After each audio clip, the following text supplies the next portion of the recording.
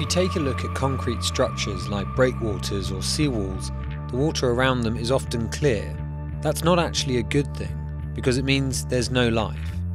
Marine species are actually most abundant in coastal areas, but it's also where us humans prefer to live too. So when we build here, we drive away marine life. The concrete in the marine world has a lot of additives, a lot of chemicals, and some of those materials are actually leaching out, and they're actually prohibiting marine life to thrive. If we keep developing without any regards to natural communities, there is a tilting point from which beyond we cannot really go back.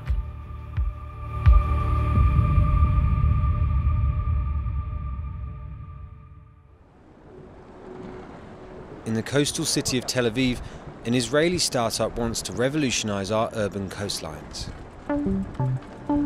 Their sea defenses are transforming lifeless man-made structures into teeming ecosystems.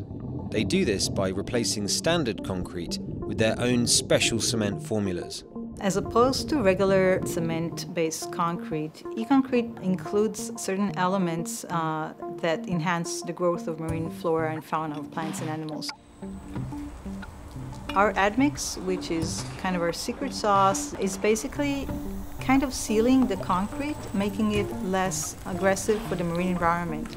That once we add it, we enable life to flourish. In the lab, the team run tests to identify what mixes will work best for marine life. So we take really ice cube sized concrete slabs of different compositions, and we put larvae, 20, 30, 50. We need to have a lot of replicates. We're geeky scientists, so we have to have a lot of replication and controls. And then within a few days or just a few weeks, we can get an answer on their preference. So obviously if they die, they have a very low tolerance to that specific concrete mix design. And if they thrive or they flourish, we can quantify that very quickly. E-concrete says it typically sees double the biodiversity of regular grey concrete. From fish and sea caterpillars on their armour blocks to crabs on these tidal pools that sit on the shoreline.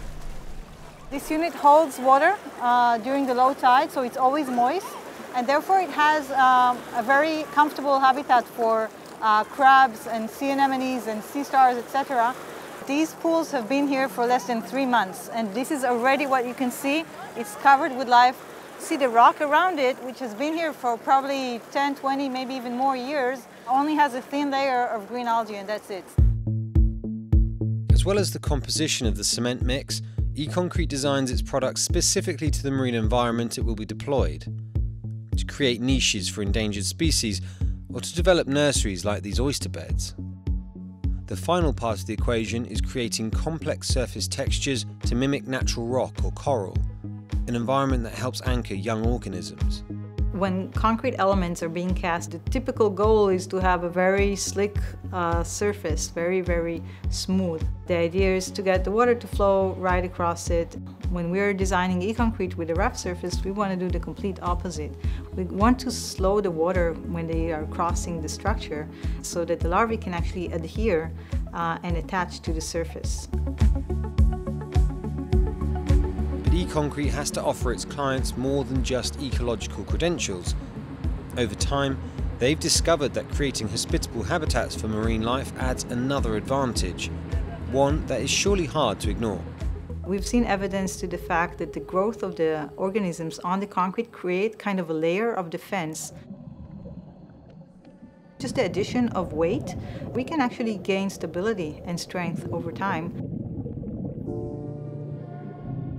This is let's say the unit when we put it in the water. And this is after a year in the water. And what you can see here is all the oysters are completely covering it. We designed the units so they can withstand the forces and perform in terms of structural performance, but they can also be a backbone for ecological enhancement. The company tests its miniature designs in tanks full of real seawater, rocks, plants and animal life from around the world. What we're looking for is the accumulation of calcium carbonate on the surface of the concrete of different mixes and different designs. This is the process that we call biogenic buildup. So with time, we get a buildup of calcium carbonate that is sourced from marine organisms on the surface of the concrete. And we actually encapsulate the concrete with a natural rock. So when the organism die, in case of a coral, it will die and then another coral will sit on it, and that's how a reef is growing. The hope that our man-made structures could become stronger over time also means better economics. The units require less maintenance and could therefore stay in the water for longer. E-concrete, though, is just a few years old, so it needs more time to really quantify the longevity of its products. But the company are certain their products are better for the environment, and not just in terms of improving biodiversity. We're kind of trying to offset some of that immense carbon footprint of the concrete industry. Construction is responsible for about 11% of global carbon emissions. By adding a biological crust to their products, e-concrete prevents some CO2 from being released into the atmosphere. For every kilogram of calcium carbonate being created by those marine organisms, we're offsetting 120 grams of CO2.